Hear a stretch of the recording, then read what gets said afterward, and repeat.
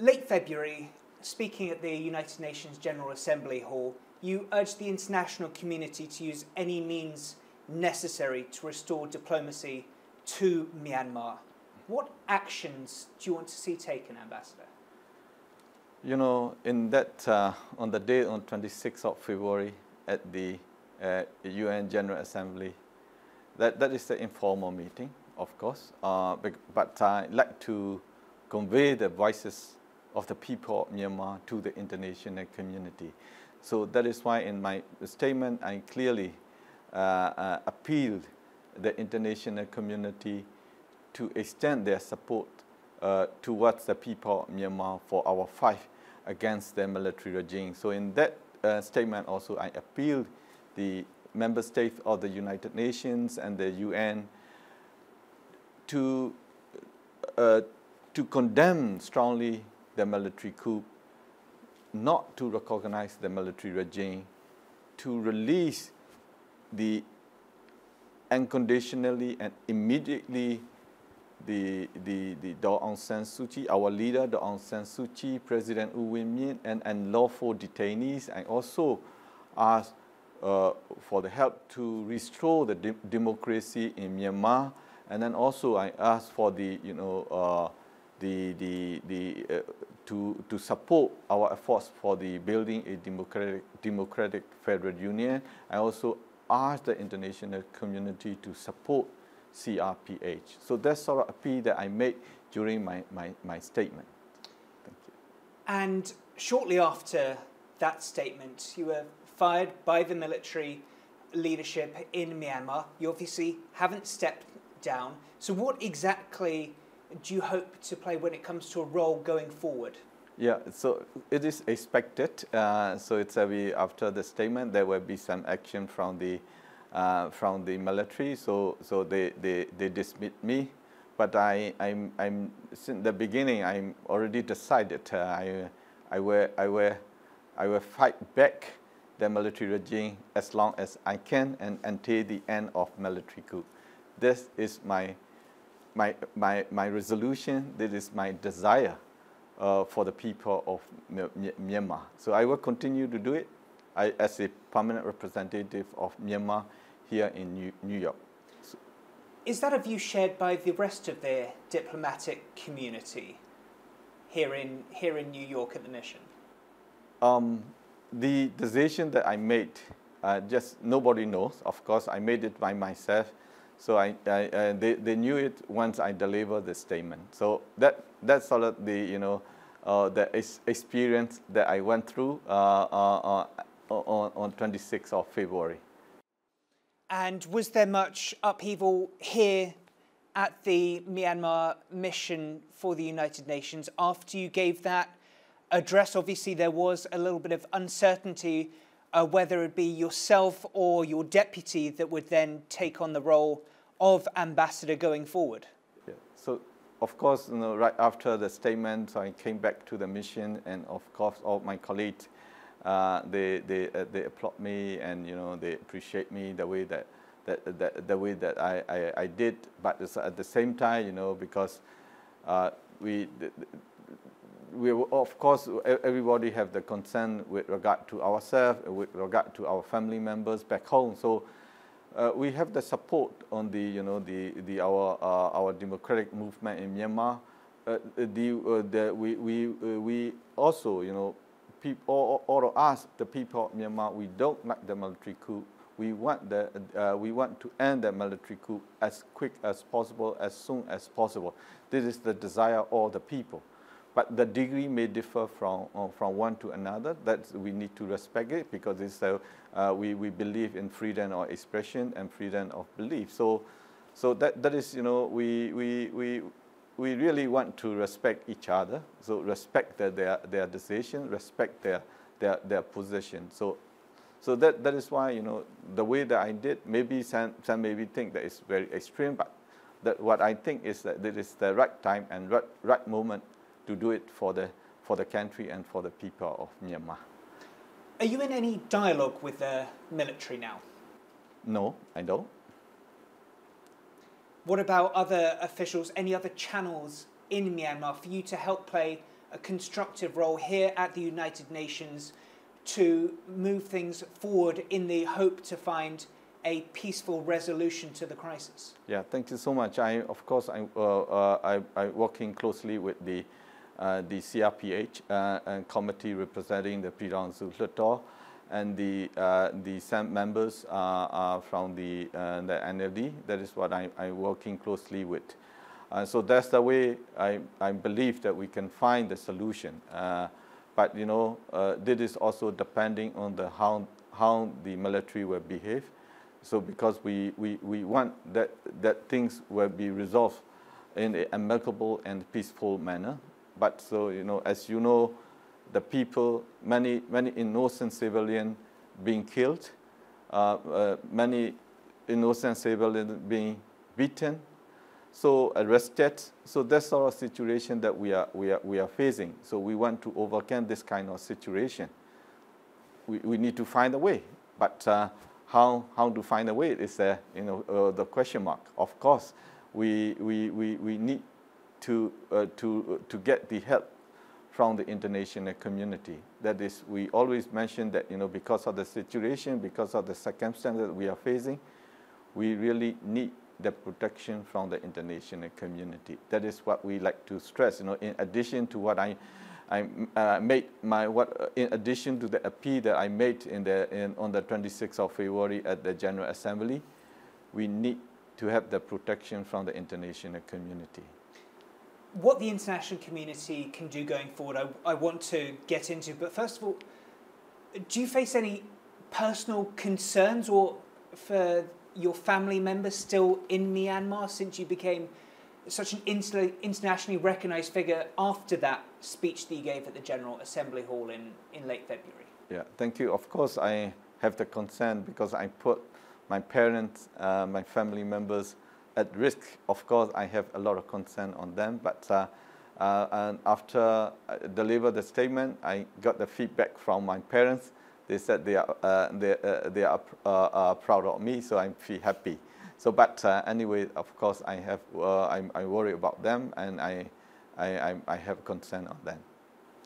And in your mind, what's a best case scenario to find a peaceful resolution to this crisis? You know, the best solution will be the military should end the military coup. That they immediately release the Daw San Suu Kyi, President U Win Myint, and all unlawful detainees. Stop brutality. That sort of action be given by the military will make things move forward. Otherwise, it will be difficult. You know, look at the sentiment and the perception of people is already very negative toward the military because of their brutal act on the people of Myanmar.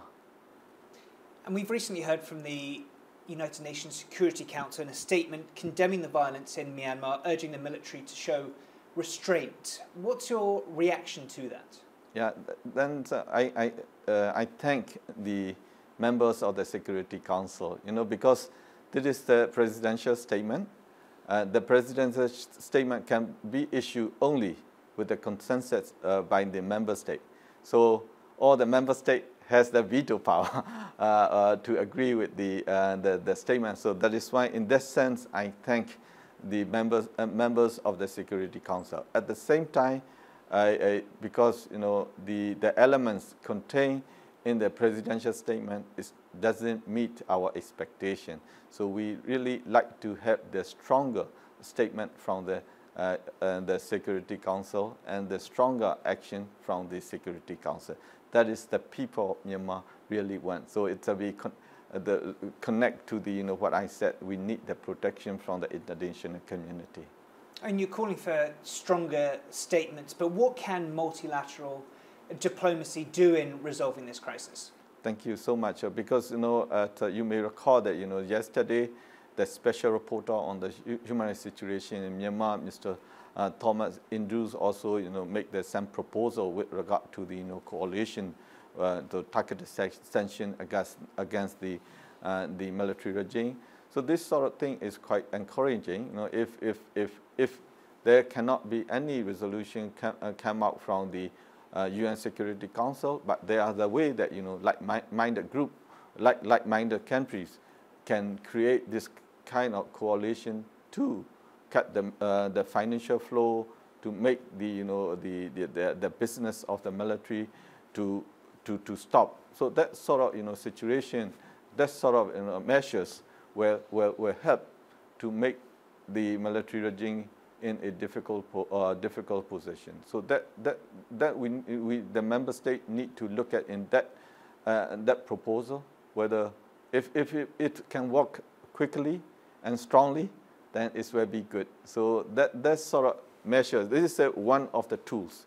So it's there should be the other tools to put pressure on the military regime to return the state power to the people of Myanmar.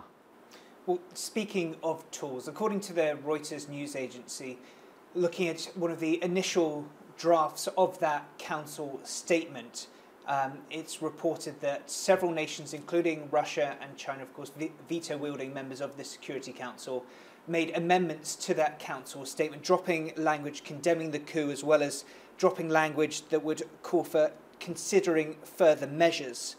With that being dropped, does that essentially, in your mind, rule out the possibility that the UN Security Council has the appetite as a collective to go forward with sanctions in the future? Yeah, that is fine that I stress that, you know, because in my appeal to the member state of the UN, I really like to see the, you know, elements that like condemning the military coup. But I respect the, you know, the positions and the stance of the member states or the UN, in particular member state of the Security Council in this regard, because they have their position, they have their own stand, so we need to respect them. But so if we cannot get anything that strongest possible actions from the Security Council, we have to look for the other possible way to get that kind of, you know, action against the military regime, to return the state power to the people. So that is why the like-minded group, like-minded countries will come out together and cut the financial flow from the to the military regime, to their businesses, to their children's businesses. So that sort of action will be needed immediately. Over 130 non-profits have penned a letter to the UN calling for an arms embargo. Is that one of those avenues that could potentially be used going forward to try and stem the violence seen in Myanmar? Yeah, that, you know, I personally welcome any sort of measures coming from a member state or member states will be very helpful for our efforts to end the military coup in Myanmar. We've heard from the UN Special Envoy to Myanmar, Christine Schraner Bergener, who's called for unified action and how essential that was. That being considered, how crucial and how pivotal a role can China play going forward? Yeah, of course, China is our neighboring country, our friendly nation, but at the same time, you know, look at the perception, sentiment of the people towards the China, especially at this situation. People think that, you know, China is helping military regime. So that sort of thing that the people see China in that way. But China, so you may listen to the, you know, the statement made by the foreign minister, Mr. Wang Yi.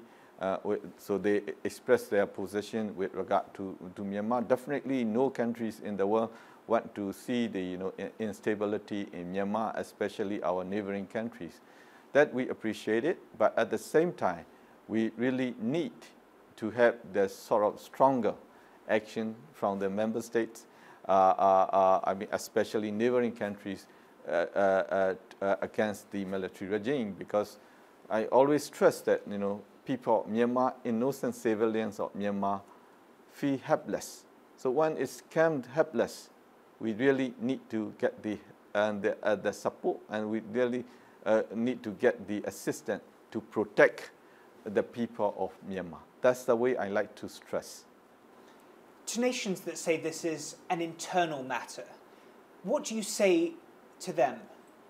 You know, again, it's back to the, you know, this thing happened in the country, but there are the, you know, the implication to countries, especially in the country in the region. So when we are talking about a group of people who with arms, who with guns, and then a people, civilian, innocent civilians, who have nothing, I mean, no guns, no arms. So this kind of situation that we are facing.